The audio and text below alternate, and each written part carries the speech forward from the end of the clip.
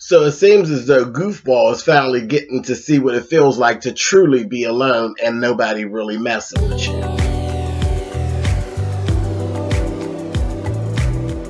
And I'm like, come on through, Cookie. I want to put my soapbox. That's basically it. Let's talk about drag and all its forms.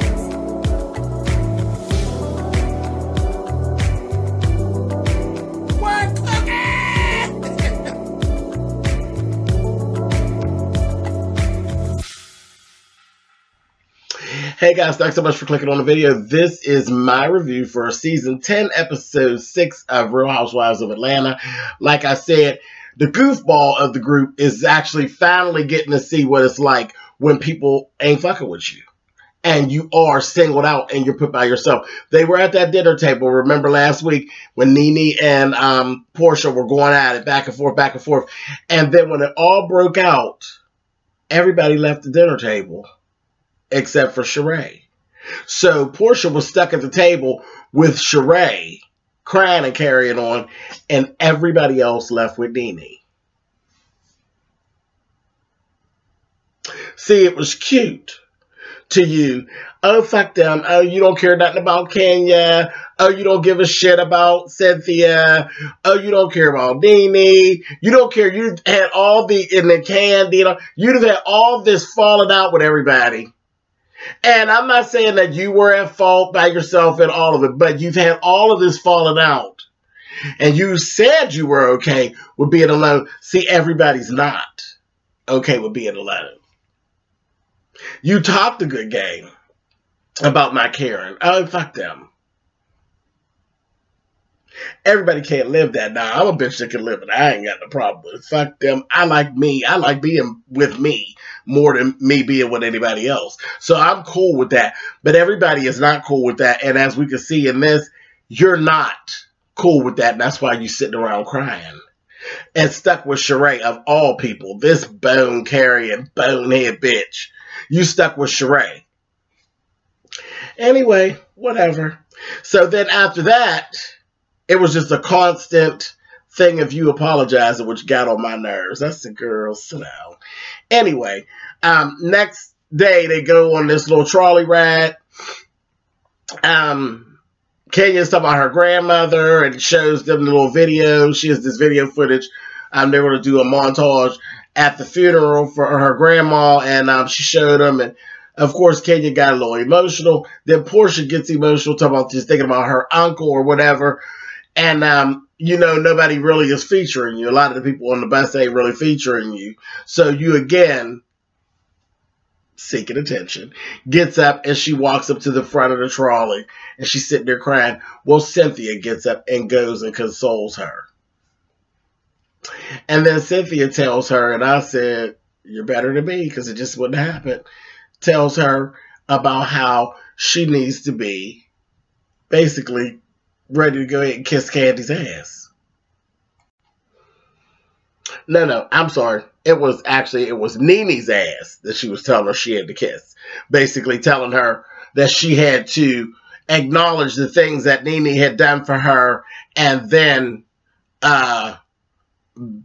basically apologize to her and basically kiss her ass the way she did for her to get moving on. And I'm like, now that I just couldn't see, because that's fine that you played the fool for Nene, but I wouldn't play the fool for Nene. I would tell Nene to kiss my ass and keep it moving. All that shit Nene, no, I wouldn't do it. Now that I wouldn't do. I would not kiss Nene. Nene is a stinking ass. She's really crazy and really thinks that people do have to kiss her ass. I would not kiss Nene's ass. I wouldn't do it. I wouldn't. Now, I probably would apologize to Candy about what I did, because I would have never done anything like that. But I definitely wouldn't. And then I wouldn't be looking for a friendship from Candy, because the way you went at Candy, I doubt that you all will ever actually be friends anymore, because she will never trust you again. And if she does, she's a fool. But anyway, yeah, it was Nene that she was basically telling her you need to kiss her ass so you can get back on track with her. Man, fuck Nene and her old crazy wig wearing herself.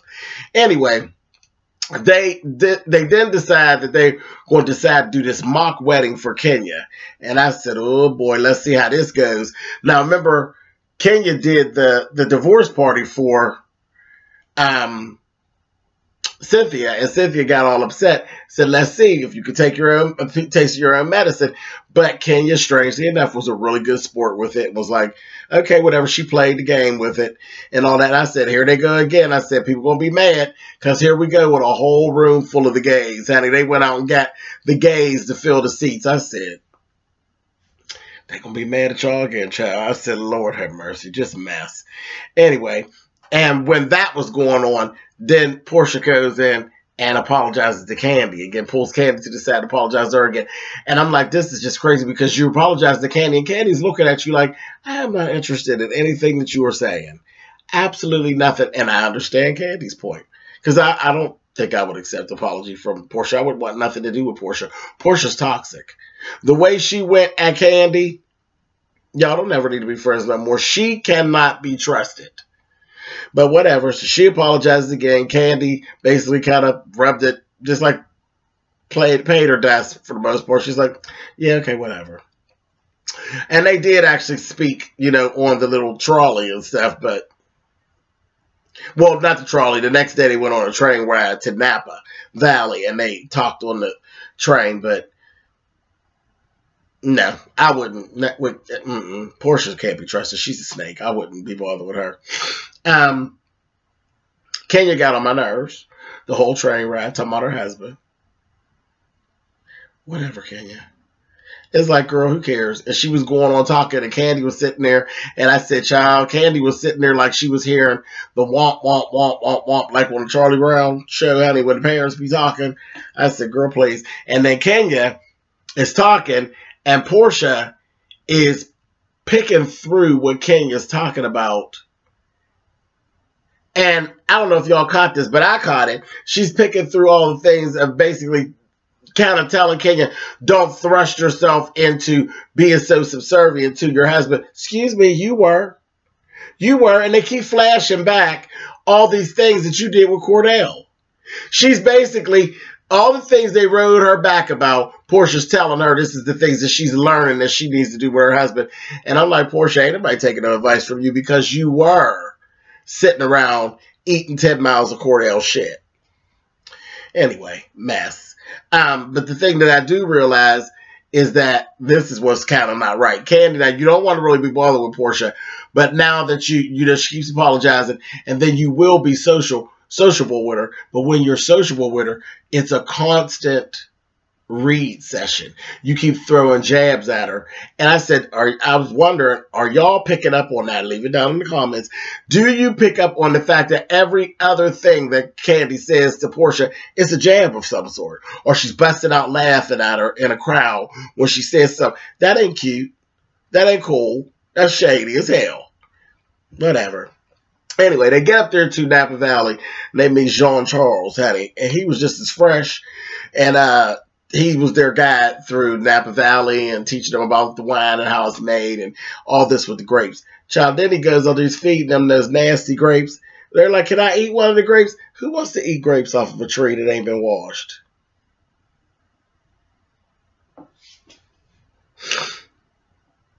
I ain't seen a squirt bottle, a rag, nothing. Y'all just eating these grapes off the vine.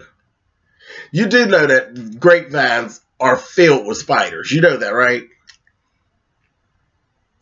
Child, I won't be playing arachnid in my mouth, honey. That's disgusting. Anyway, and then Marlo, what the hell she giving? Oh, deep throat nasty, honey. I said, look at Linda Lovelace, honey. She would think the guy was like feeding them a grape.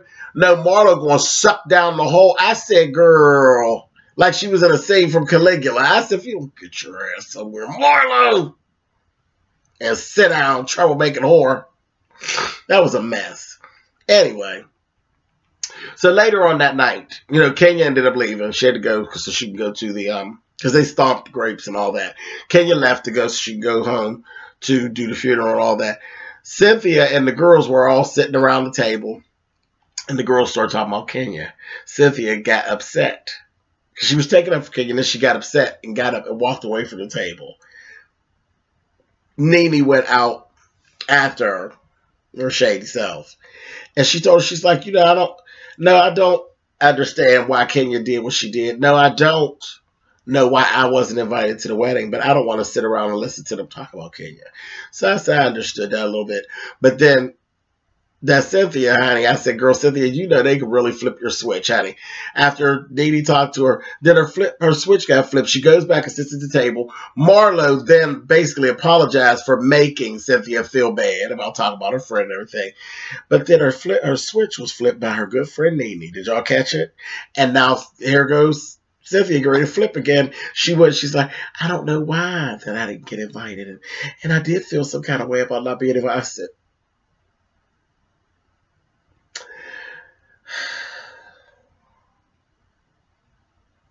Jumping over the fence again, honey. Nene is the puppeteer. She is the puppeteer. Now, definitely understand, because you should feel some kind of way about the fact that you wasn't good enough to come to the wedding. You feel some kind of way. But Nene flipped your switch. You was handling it on your own until Nene said, bye, Cynthia. Anyway, all right, that was it. We'll catch y'all next week with this shit. All right, later.